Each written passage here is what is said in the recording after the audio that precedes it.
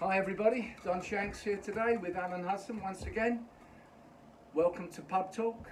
We've got a lot to talk about today. We'll talk about yesterday's games out. And we've had the first casualty of the season. The Canaries have got relegated. They're gone, officially gone. The Canaries are out their cage. Yeah, they've flown down the division of the championship. There you go. Well, it's food for thought for Delia, isn't it? Absolutely, yeah. You know, she's got something's got to happen at Norwich. You know, I think they've been relegated more than anyone else. Well, when they go down to the championship, they're one of the best teams, and they'll come up again. But they've never seemed to consolidate the position like the Burnley have over I think it goes to show that, Don, is that you can't make them mistakes in the Premier League that you can make in the Championship. Oh, that's right. Yeah, you get punished. You get punished in the top league where you don't so much in the Championship, and they can go a bit gung ho. Yeah. And get away with it in the Championship, and that's why they keep bouncing back, which is great for their fans. And I'm sure the Norwich I think fans, they must just be taking that £90 million balloon payment, going straight back up and absolutely back into business again. And I know that's not bad business, is it? Get up, come down, keep going up and down, get 100 million a year. Well, yeah. Plus the fans. I know from Stoke fans, they would rather be up the top in the lower division than they would down the bottom in the top division. And you get full houses, you know, and you got a chance of winning. But it's sad to see them go. They were an entertaining team. They started the season off real well, and then, unfortunately for them, they just seemed to fade away a little bit. Defensively, yesterday, they were actually so poor, it was unbelievable. I mean, Antonio, massive game for him, scored 4 goals. First time West Ham player, 4 goals in a game, I think. And what a time to do it. Yeah, I think he's a second in the history, but... I think the last one might have been Roger Cross or someone might have said. Someone mentioned on telly. Yeah. But that was on a Sunday, wasn't it? Sunday. Beat the Red Lion, didn't Oh, yeah. But Antonio's been threatening to score goals, but he just... if he's going to get 4 against anyone, it was going to be... I mean, he was just running and it was there. Yeah, yeah. Like, you know, you thought, well, it was almost like they got across the defender and it was way too easy. But big win for the Hammers, David Moyes and the boys. You know, you can't take it away from them. They were in a real tricky position. They battled their way out. I mean, when you think about it, 3 goals against Chelsea, big performance, 2 at Newcastle. I think that's Chelsea. 2 at Newcastle, you know, behind twice. Yeah, yeah. Or sorry, and then they went in front and then they equalised Newcastle. Then they get beat by Burnley, but against Burnley they had 21 shots out. You know, it's not like they're not creating anything. It's not like they're not busy trying to do something. 21 shots, that's an enormous amount of scoring. If there'd been any crowd, there'd been a few black eyes, wouldn't there? Yeah. But anyway, so well done to Moisey and the boys at West Ham. I was pretty glad that they stayed up. I know you thought they'd go down, you fancied them to be in trouble. I did. But at the end of the day, they proved they had battling qualities and fair play to them. Well, I think at the end of the day they had Antonio, let's be fair. Yeah, yeah. He has been like the leader of the gang, and he's led the line brilliantly against Chelsea. He gave the 2 Chelsea centre-halves a hell of a game. Yeah. And again, yesterday, the game before, even when they were struggling, he's been outstanding. He's he really is. Go in for a raise, mate. Get more money off them people. Yeah. Tell Mr. Sullivan Gold, you know. Yes. Send some over here. Yeah. Anyway, so big result there for West Ham, not unexpected. Then we had the other game down there, Watford Newcastle. I mean, they've gone a goal behind. Newcastle scored reasonably early. They've come back and Troy Deeney, 2 penalties. But twice in a week. Yeah, there you go. 1-0 down twice in a week and come back. So does luck come into it a bit? The luck has changed a little bit, the penalty. I mean, I thought the first penalty, in my opinion, weren't really a penalty. You know, they're giving these penalties and that's such a big penalty. 1-0 down, you're struggling a little bit, you get it, it lifts you up, you end up winning. Second one, yeah, definitely a penalty, but... I think if it didn't mean so much to the opposition, there would have been murders there yesterday given that penalty, but they took it on the chin because they're safe. Yeah. So it's a good result on Watford. The next game happens to be at West Ham, Watford. I think I'll be betting a draw on that game right now because I think 1 point apiece will seal their position next year in the Premier League. So I can't see why any one of the teams would be going out and trying to score 3 or 5, 4 or 5. They'll be settling for a draw. Well, you said last week that it would all will be settled when West Ham game, and it has been settled.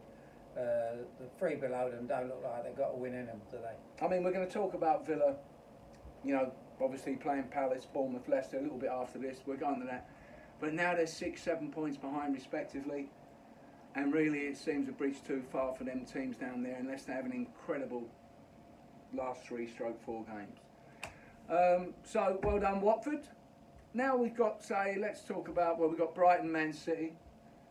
Normal service resumed again, 5-0 away. The Manchester teams are entertaining now. Do you think Sterling should be centre forward, all these headers he's getting? Yeah, I mean, what price would he have been to score two headers against the Giants, you know? Duffy and the other guy, you know? Unbelievable. And I think the last one was such a clever header when he was lying on the floor with his eyes closed trying to pull his head away and he hit his head and went through the keeper's legs. I mean, that was a classic, that I have to say. So Man City, of course, quality team, great passing team. Bit disappointing in Brighton. I mean, they didn't make it hard enough for them. They just tended to sort of sit back and, you know, City just played through them and destroyed them in the end. But I think Brighton, obviously, they're safe. At the end of the day, they'll sort of take it and just move on. You know, they have had like Liverpool, Man United, Man City in 3 games. They couldn't have had 3 tougher games. You know, if ever you wanted to sort of... Good job they had the points on the board. Well, exactly, yeah. But they earned that, so. Yeah. Now we're going to go to Liverpool-Burnley. Two good games. Two good games now. But let's start with Liverpool. Obviously, Henderson didn't play. Burnley, the kid in goal, is performing miracles. Sean Dice, we were in the fan club big time. Here's a guy, the budget's been real low, but he's put together a side here. They're fighters out, they're battlers. Well, they got all the qualities that Frank Lampard's looking for. Yeah, no, definitely, yeah. We'll get onto that in a minute. Yeah, but he's got everything that Frank's trying to put in place with the budget he's got, and this fella's got no money, yet he's built a side, as we spoke about the other day. They got two players in their team that were in the Stoke team who are third from bottom. I mean, it's amazing how they can just come down there for the new guy, come straight in, be starters. Yeah. And making an impact. Yet at Stoke, it's not happening. We'll talk about that later as well. Well, yeah, it's all down to management, Don, isn't it? It's all about getting the best out of what you've got, play them in the right place, and... I mean, we know a change of scenery does help, you know, on occasions. You get stale at certain places. It's, you know, you can't, it doesn't turn a bad player into a good player. It's, look at this kid. I mean, they've had Barnes and Woods who have been out up front, and they stuck Rodriguez up front on his own, and he's been a revelation. Right. Fantastic. He's chased everything yesterday. He was chased a pigeon once. He caught it as well. Yeah, he went by it. But no, he's chased everything, and he's, you know, the kid's done fantastic up front. These are the players, and you watch these players are on so much money, and they can't be bothered half the time. Right. And you watch these players at Burnley, you think, what a great work ethic he's got. I mean, Liverpool, like, they won every home game this year. And Burnley have actually come up there. It's a wrong sort of, like the end of the year. I don't know if Liverpool are just taking their foot off the gas. There wasn't no end of the season feel about this game. Right. Liverpool wanted to win it. They was going for a record of consecutive wins at home. Right. And they went 1-0 up, and they got a couple of young kids in. They were enjoying it.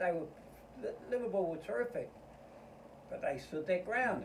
Pope's made 2 fantastic saves at 1-0. It could have been 3-0, but. As Dice would say, well, that's what goalkeepers are for. Yeah. But they do play as a unit, Burnley, don't they? But they are so good going forward. Yeah, it's they're passable. Yeah. I mean, the minute someone's sort of like just caught out of position, someone's there right away covering up for him. And they all work as a team, which, like, you can only give credit to the manager stroke coach that he's got them well organised, believing in the game plan. And to get a result at Liverpool, fantastic. Sean Dice. It was a great performance. Even if they had lost 1-0, they'd have come home choked because they deserved something. I mean, they hit the bar with a couple of minutes left, didn't they? They should have won in the end. It could have been like, you know, unlucky Jurgen. Yeah, absolutely.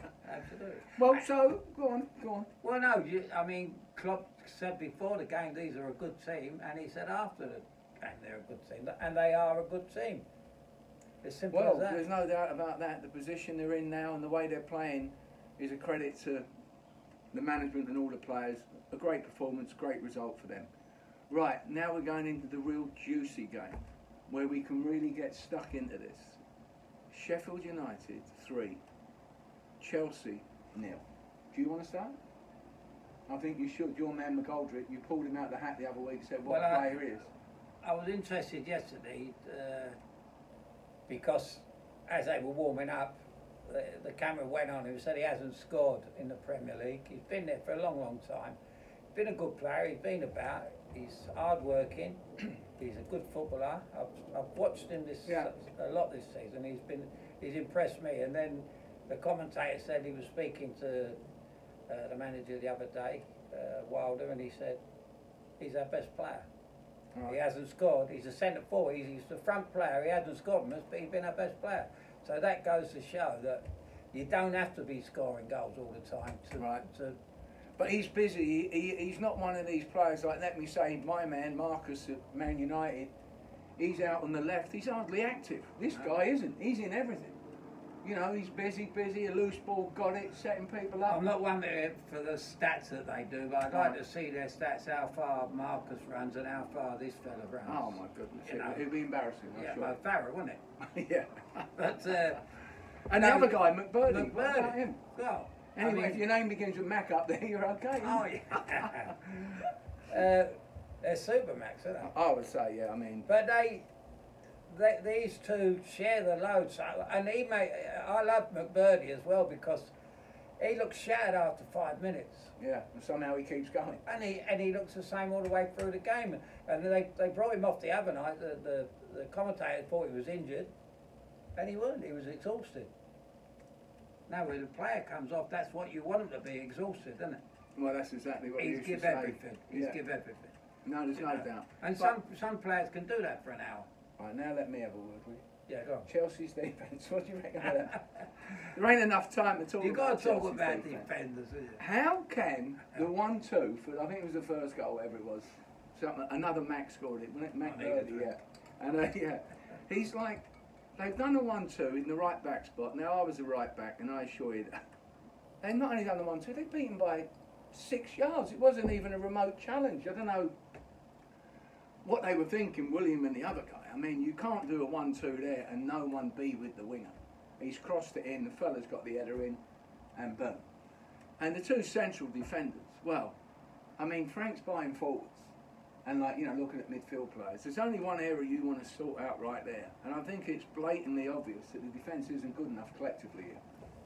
Letting too many goals in, don't you? You know, we know that old saying, oh, you know, the defence starts from the top, like we were talking a couple of weeks ago about Ian Rush and that. Yeah. Chelsea don't seem to do that so much. They tend to give it away a little bit cheaply up the front, and then they get the run at them, and then they, you know, there's not a lot of help. That situation you're talking about, there was 3 Chelsea players there, and they just played a simple 1-2. Oh, it's embarrassing. It was like playground stuff. You couldn't do that. You couldn't get away with it that easy. Yeah, you know, it was almost, it was embarrassing. But obviously, they've let 3 in the other week at West Ham. They've let 2 in against Palace. Palace should have had 3 or 4 easy. And now they've let 3 in at Sheffield United. So, you know, you're looking at what, 6, 8 goals, 3 games. You've got European games coming up. They'll get slaughtered in them games. You know, your mate who's had that big bet, I should think like he might want to cash out. Wants his fiver back. But so he's got a lot to think about, and I'm sure he's Frank said after the game, go on, yeah. I've learned so much out of his performance today. Forget the result. I've learned so much. Well, he should have learned it at West Ham as well. Well, he should have learned. And against the Palace, and today was really the icing on the cake to say, listen, we've got to make changes. We've got to get this right. We're not, you know, you can't play as individuals. Why have Liverpool won the league? They're a great team. They all play as a team. Chelsea, I think, are more into individual situations. Whereas, you know, you want to be playing as a team. You've got to help the fullback out. You can't leave him stranded. And not only that, when the ball's coming in, the centre half has got to be tight. At least make a challenge. The guy can't have an easy header. And I think this has been happening a little bit just recently. Yeah. You know, so he's got a lot to think about going forward. Yeah, Chelsea look dangerous. Yesterday, though, they couldn't really get anything going.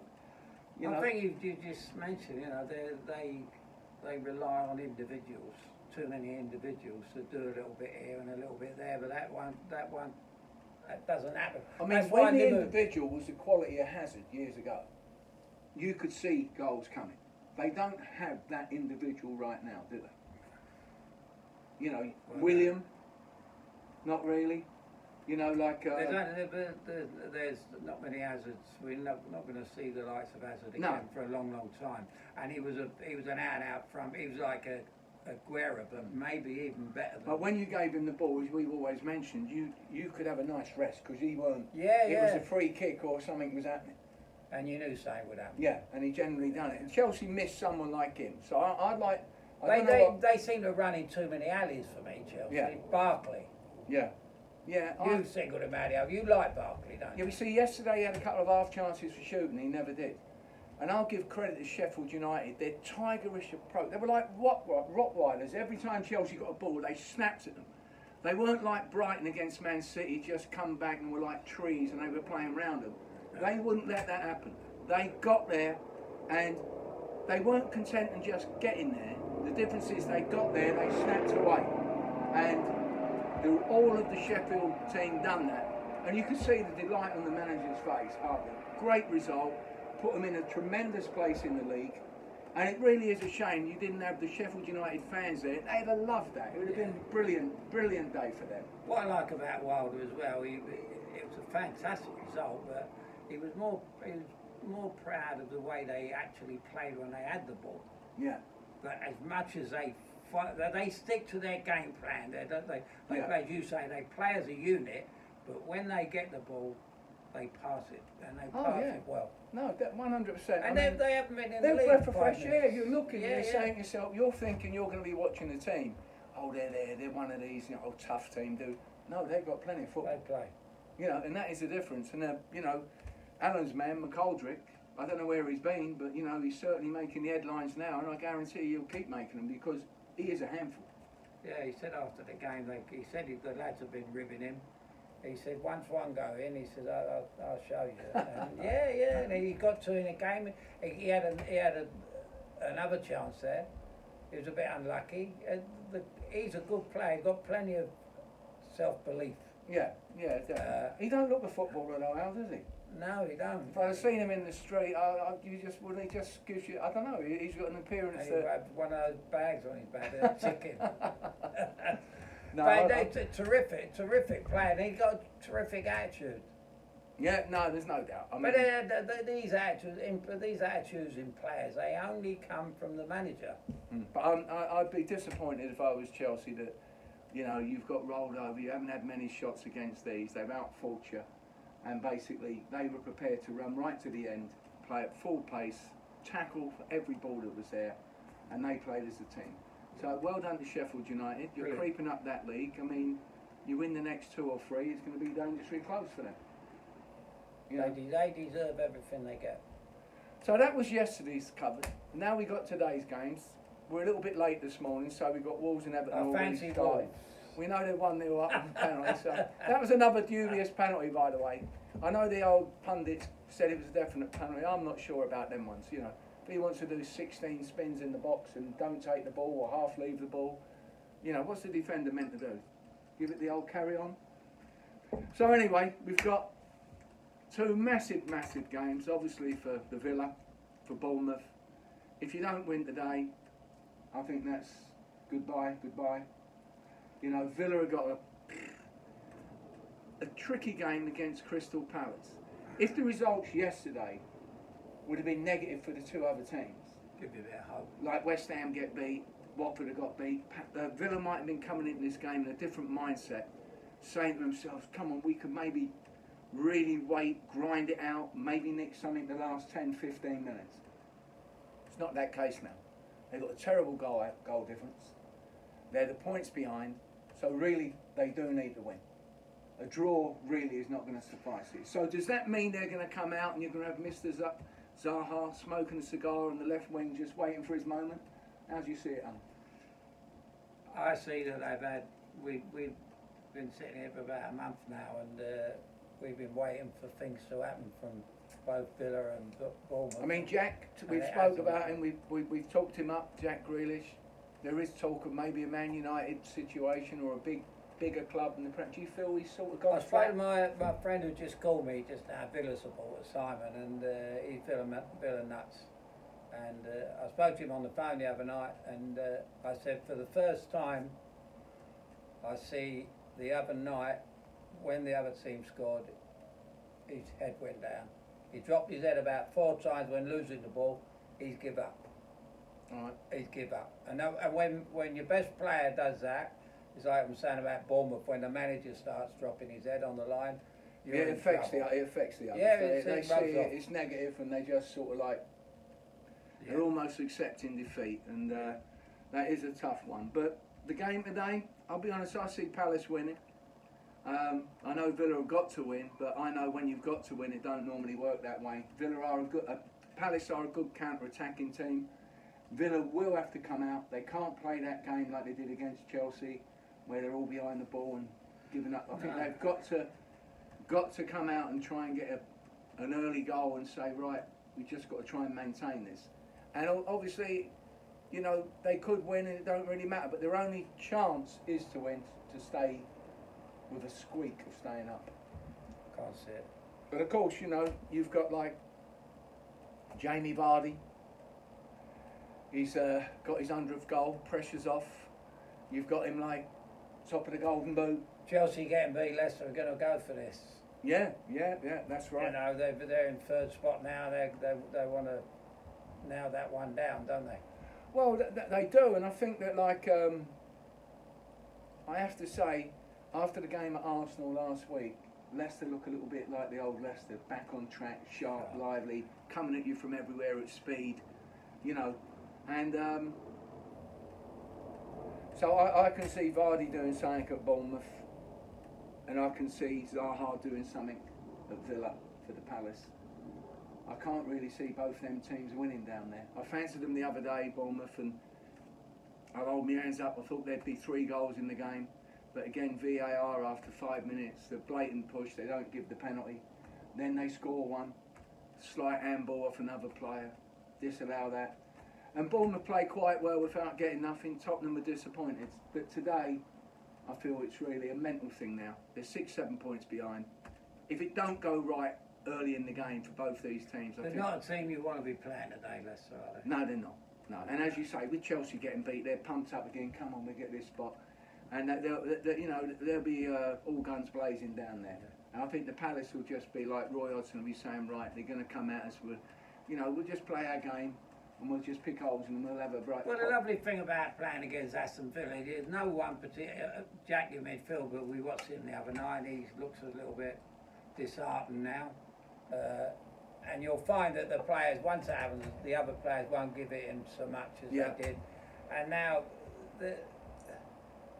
they look dispirited, don't they? They look down, they look... Well, when you're in that zone that they are and you just can't buy a goal, when you're playing, you need the forwards to score, man, to give you a breather as defenders. You're getting hammered, you need a little hold on a moment, give us a bit of respite, keep it up there for a little bit, and it's just not happening. And for the first time, Benteke looked quite useful the other night. So. Well, he got his goal and he's back in business now, and, I dare say he's coming there thinking, hey, I'll get another goal today.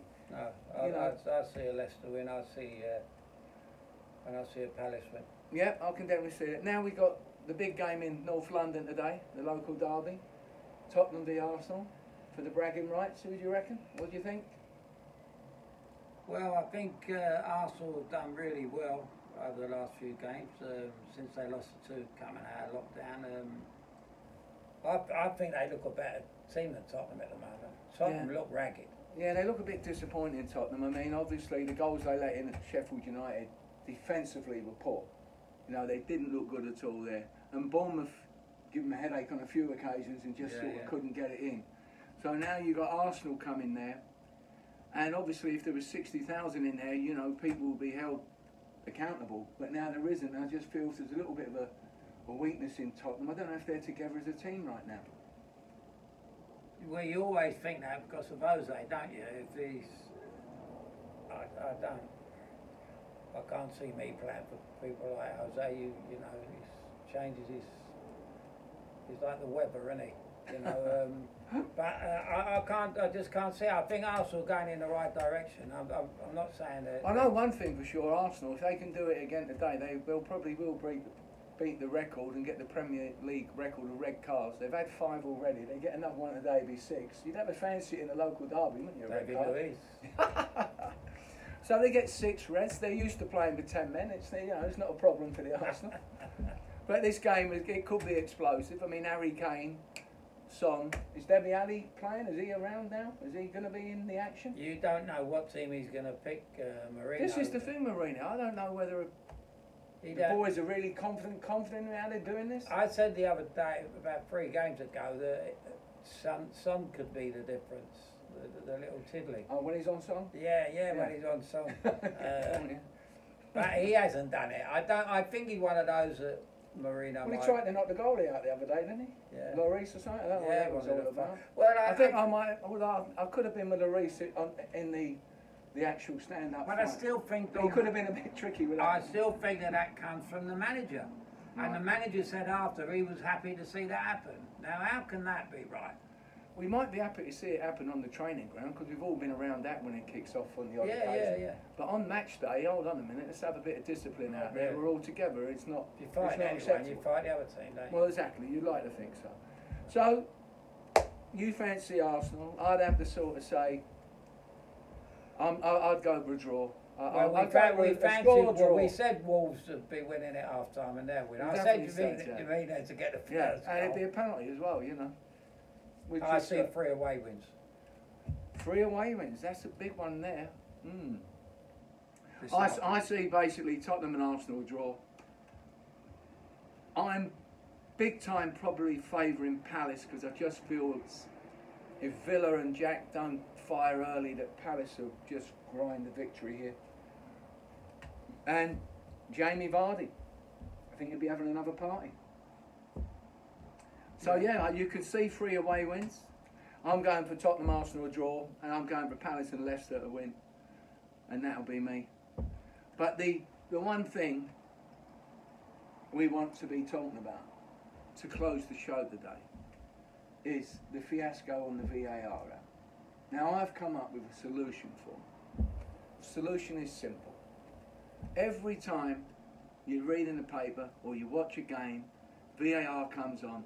Yes, they get a lot right, but you can't afford to get the ones wrong that are basically a bad decision from VAR. It's there to stop that bad decision.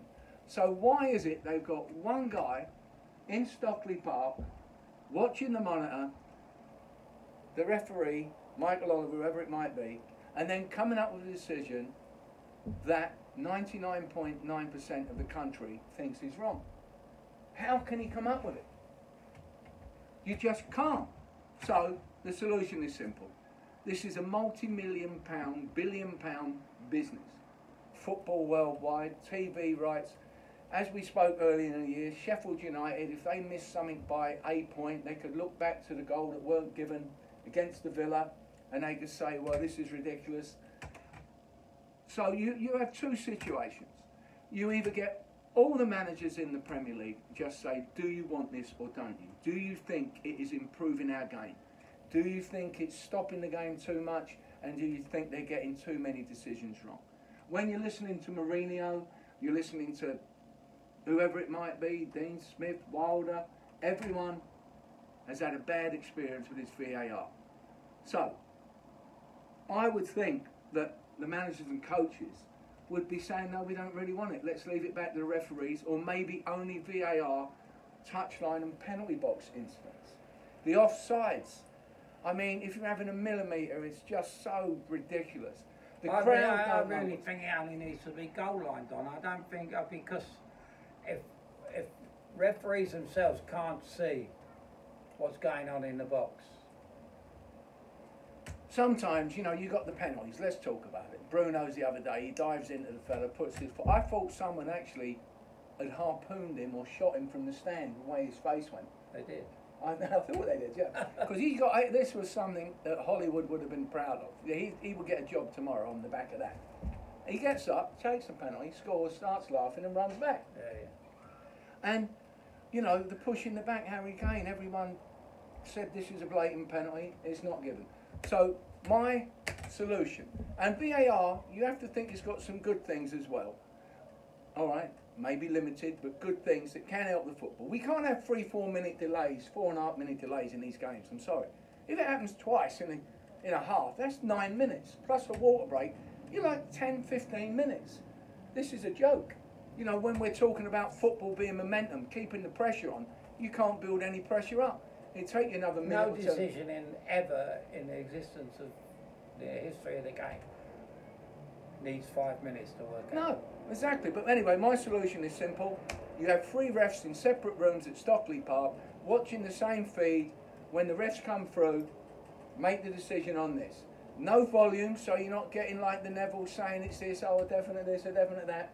You watch it as it is, you make your decision, you write it down, just like you're on the jury at the Old Bailey.